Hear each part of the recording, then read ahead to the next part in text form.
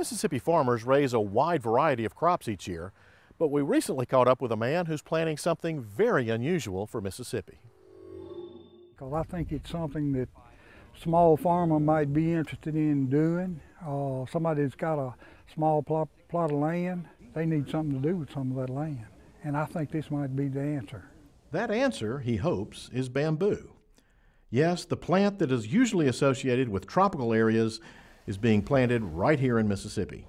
We want to commercialize this bamboo product. We're going to guarantee the farmer that we're going to buy everything that he produces in the next 10 years.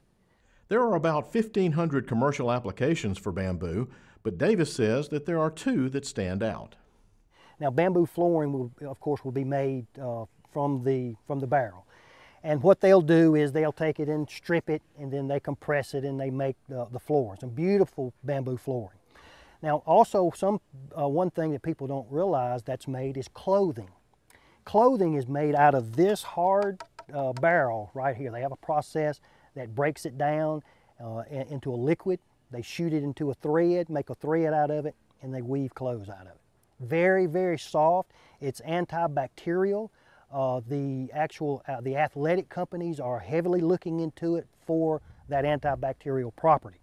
The market for growing bamboo is there, according to Davis.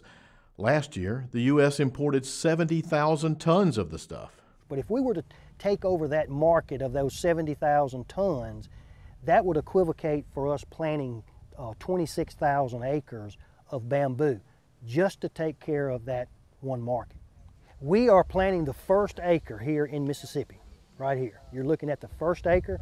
We've got 4 more acres that we're fixing to plant here in the next, according to the weather, when it will allow us in the next 3 to 4 to 5 days. So basically the first 4 acres are going in the state of Mississippi here in April of 2017. Harvest of these bamboo plants starts in year 3, so stay tuned.